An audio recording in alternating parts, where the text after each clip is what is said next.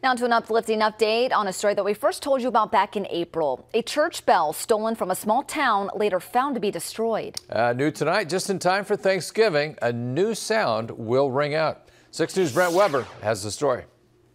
Those who settled across the Midwest in the 1800s relied upon this sound.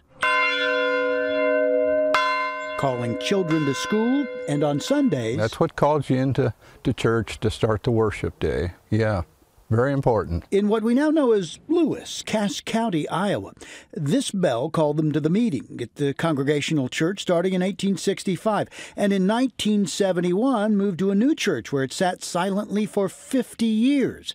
Until March, when it was stolen and sold for scrap. We were just heartbroken. I mean, it's just... The bell had been with us since the 1850s. You know what? We had so many people that reached out to us and offered us bells. Annie Lane Winchell that offered us this bell was the first one. Providence then came with that offer of a bell from Homer, Iowa, rescued by a family 40 years ago. Amazingly forged in 1879 at the same foundry as the church's original bell. And it came from a Methodist church. It needed to belong at a Methodist church.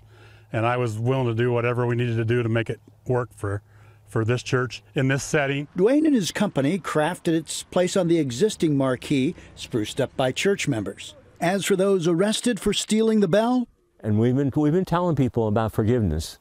That's why we have a cross.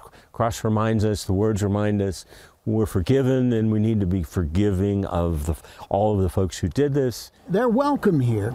And the pastor says when this bell rings, so will be anyone within listening distance. You can feel it vibrate, and you just know it's home. It was meant to be here, waiting for us all those decades. On your side in Lewis, Iowa, Brent Weber, 6 News. The new bell will be dedicated this Sunday at United Congregational Methodist Church in Lewis, and the service starts at 11:30.